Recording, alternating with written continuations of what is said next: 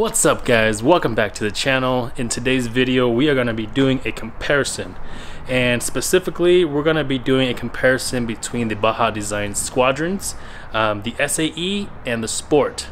If you guys know Baja Designs, you guys know that they have just came out with an SAE version, which is a street legal version. A lot of people have asked me to make a comparison video between the two. But really, if you do want a street legal version, the SAE is the only one that you can use on road. The Sport is strictly off-road use only. And then of course there is the Pro as well, but that one is I think more than twice the lumen output as the Sport, so that one is definitely not street legal. So in this video we are going to be showing you the difference between the two. We're gonna show you a footage that we did driving through a small snowstorm here we had in Colorado, and then we're actually gonna open both of them. We're gonna show you guys the internals, what makes the SAE street legal, and then yeah. Alright, so now we are in the back of my Tacoma. We are gonna be showing you guys a side-by-side comparison. So we got here, this is the Squadron Sport, and this here is the Squadron SAE. As you can tell right off the bat, the lens color is slightly different, and inside the Squadron it looks almost like chrome, and then over here it looks like there's little tiny rectangles and it's almost black instead of looking chrome. So we are going to crack these guys open and show you guys what they look like on the inside, and then what makes the SAE version street legal. And I also want to mention there is different lenses for these, so if you guys wanted more of a driving style light instead of fog light, this is a great replacement lens for it. But this is for the Squadron only. You cannot use that one with the SAE version, because this lens and the way they have it configured is the only way that this is street legal. So this is normally what I run on my off-road lights on my regular Squadron or Sport or Pro, but this is called a driving combo lens.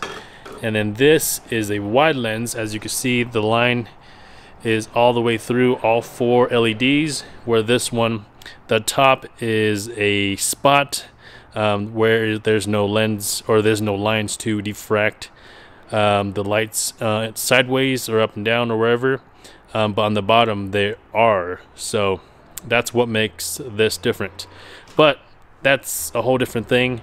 We are gonna crack these guys open real quick. I'm gonna get an Allen wrench and just pop these open, and then show you guys what they look like on the inside. Alright guys, so we got these things loosened all the way. I'm gonna pop those off, and then we are left with the lenses and of course the other lens. So we're gonna take these off. So there's the normal Sport, and this is the SAE version. So when you have them off, I want to show you guys, they are exactly the same lens. So the color is not different from side to side. So here's what I've done. I've put these guys on a white paper so that way you guys can see them next to each other.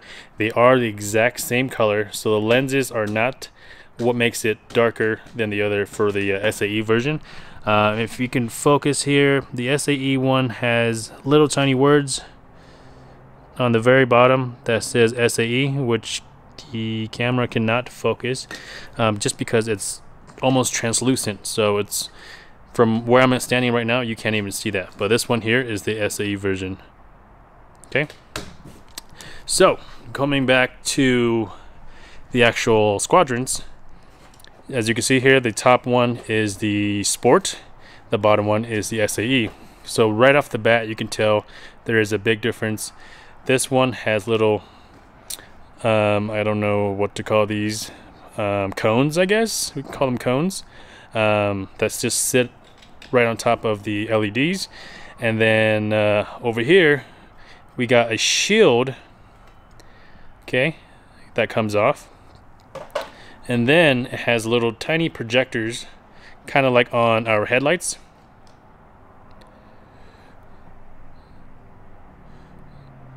So they do have little lenses in them. That's pretty cool. So on the Sport, when you take these off, all that's left is the board itself that the LEDs sit in. As you can see there, there's 1, 2, 3, 4 LEDs. And I don't know if I could try to zoom in. So right there, it says Squadron Sport, okay? And as you can see, the chips, the LED chips itself right there. And then for the SAE versions, they have these little projectors like I just mentioned. But if you zoom in here,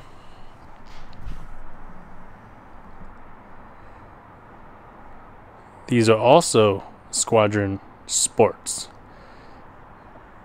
So these boards are exactly the same. So as you can see, these two have very, very minimal differences. Of course, these little projectors, instead of the cones that are on the Sports, so that's what makes them different. And of course, the shield here, I forgot to mention, this shield, as you can see, they have more of like a square cutout in them. What that does is that when you install these onto your vehicle, the light from the projectors will only be focused in the middle, and they will not be shooting any light above or below. That way light isn't just shooting everywhere like on the Sport. So on the Sport, when you are off-road, it is really nice to have light shoot everywhere and light up as much as you can. But with the SAE version, the projectors aim the light in a certain direction, and then this little shield here actually creates more of a direct focus point where it's aiming only on the road and not everywhere like on the Sport. So we're gonna go ahead and assemble these back together.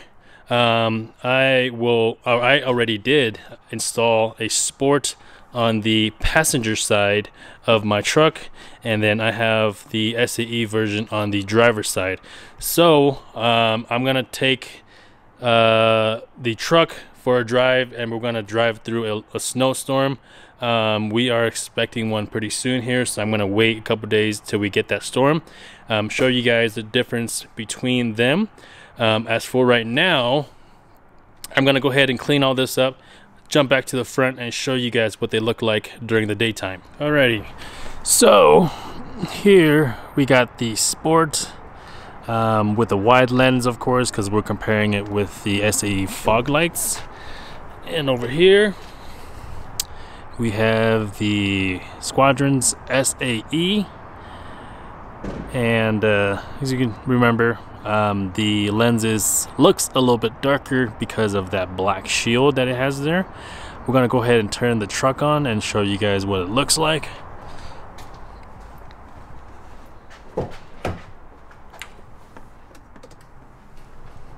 Oop.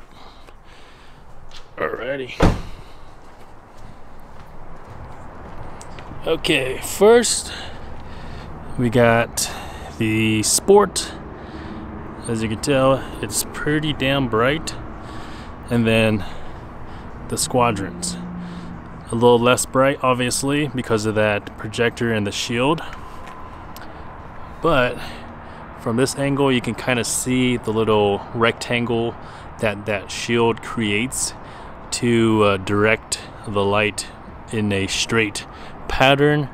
That way you're not blinding oncoming traffic. Of course, this is also aimed down slightly. And then over here, light is just literally shooting in every direction. So this light makes it super nice when you are on or off-road. This is the dead center of it. As you could tell, The Sport is brighter, obviously for the reasons that we showed you, but this is the street version, or the street legal version. Alright, so here is the headlights alone. These are the custom 54 AB6 headlights. These headlights are HIDs as far as the low beam. I mean, obviously the high beam as well, so that's the high beam there. But this here is the fog lights. Again, driver's side is the SAE version, passenger side is the Sport. Just throw on my seatbelt real quick. All right, let's go ahead and get going. The snow hopefully won't die down too much, so we can still see the use of the fog lights. I was getting a lot of people asking me if the SAE versions are worth it, and personally I would say yes, and the reason being is because you can use them on road. On our most recent trip out to Moab, we were caught in a snowstorm that took us 12 hours to get to Moab, which normally would take only 6 hours. And it was just all snow. All the snow was coming straight at us, kind of like how it is now, but it was just more intense. But here it is. I'm gonna flip the fog lights off real quick. This is just the headlights. I'm not sure if you can see the snow flying towards us or not, but I'm gonna go ahead and flip them back on. So they are super useful, and you can see onto the sides. You can see there the Sport is definitely a little more usable because it goes all the way out to the sides. But remember, the Sport is not street legal, so you cannot use them on road. So you can only use them when you are off road. So yeah, so that's why we decided to get a set of the SAE versions to put on and use as the stock switch on the next to your steering wheel. So we have the SAE ones where we're going to be using them all the time. After this testing, I'm going to go ahead and take off the Sport that is on the passenger side and go ahead and put the other SAE on. That way I can use them anytime I'm on road. And then I also have the XL80, which is the really big ones. Those are definitely not street legal, so those are going to be my off-road use fog lights. And of course you can use them with the SAE versions off-road as well, but it is nice to have something on road, something like in this situation where it is snowing and you do need to see, you know, below you pretty much the street. A lot of people don't understand the fog lights are not meant for you know, to see far. It is not a driving light like your headlights are. So with that being said, I was getting a couple people commenting and saying that the SAE versions are not bright. The output was extremely weak, and I completely understand because they are used to the Sport or the Pro, which is why they aren't bright. But again, you have to realize they are street legal versions, and fog lights, what their intentions or what their intended use is to allow you to see the road when conditions like snow, fog, or any kind of weather conditions that, you know, doesn't allow you to see a very far distance. So what the fog lights do is they shoot light directly onto the road where you can see the road in front of you, so that way you can still, you know, drive straight and you can make sure that you are on the road and not just driving, you know, blindly I know myself, I have personally done that, where, you know, when I'm just using my headlights and the snow or the fog is so thick that I cannot see where I'm going, so I'm just kind of driving straight or following the car in front of me. But if you were, you know, driving on a back road where I am right now, and there's no cars in front of you and the snow is really bad, then obviously you can't, you know, just follow somebody. And then of course the reason why I like amber is because it cuts through like weather conditions really well. As you can see the road really well compared to white. White, it's great for like seeing far, but amber is definitely the way to go if you want to see a lot of the road. And I do have a light bar on top, which I'm gonna go ahead and show you guys now. This here is definitely a no-no when you are driving, because as you can see, the light in front of us is just hitting the snow that's coming directly at us. So this is absolutely horrible, and this is why you don't use a fog light that is meant for driving, or a driving light. So I'm gonna shut that off real quick. So this here is the reason why fog lights are fog lights.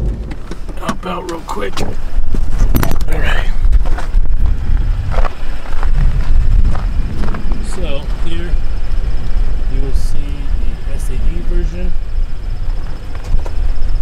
Super bright still.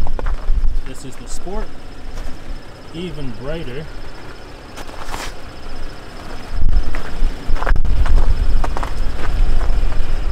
Alright guys, that is it for this video. I hope this video was helpful, and if you guys are planning on getting some of these and planning on using them on road, the SAE version is the only one you can actually use on road legally. So there's really no comparison as to which one you are deciding on. I personally love using my fog lights on road, so having the SAE versions on my truck is a definite must. And as you guys saw in the video, we do have the XL80, the really big ones. That's what we use off-road, and as well as our light bar that we have up there. So it is nice to have multiple fog lights for on and off-road use. But yeah, that is it for this video. We'll see you guys in the next one. Peace.